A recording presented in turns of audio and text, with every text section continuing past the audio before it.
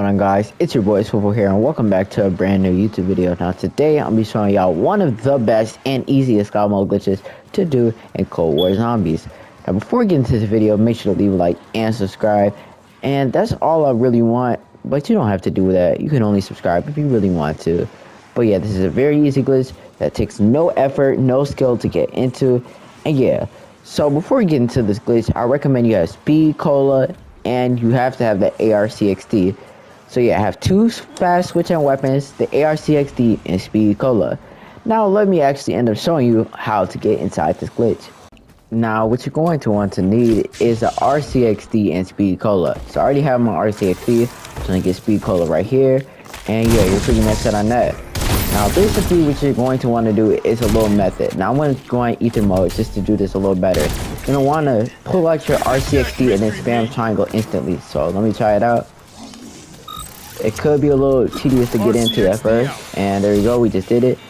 Now you just going to driving it exactly where I do here, do this little crack.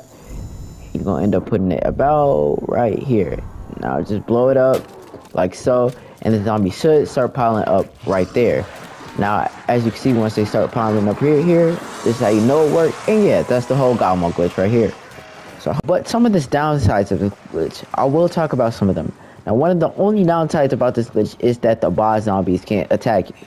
Alright, so this guy right here, even if all these zombies are right there, this guy can still attack me, but he can just be dealt with because of the pumpkins, you know, get like camo and stuff like that. And then the other really major downside to this glitch is the fact that, whatchamacallit, you'll still have waves to do.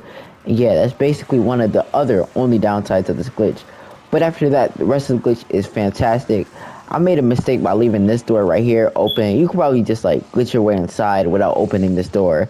Alright, and I recommend like doing a glitch to get inside the map instead of opening this door, which will make zombies a lot quicker, but this way works too. So yeah, that's all I really gotta say for this YouTube video. I hope y'all enjoy. Please, you know, get on that grind, you already know. And yeah, have a great day, and I'll see you later. Peace.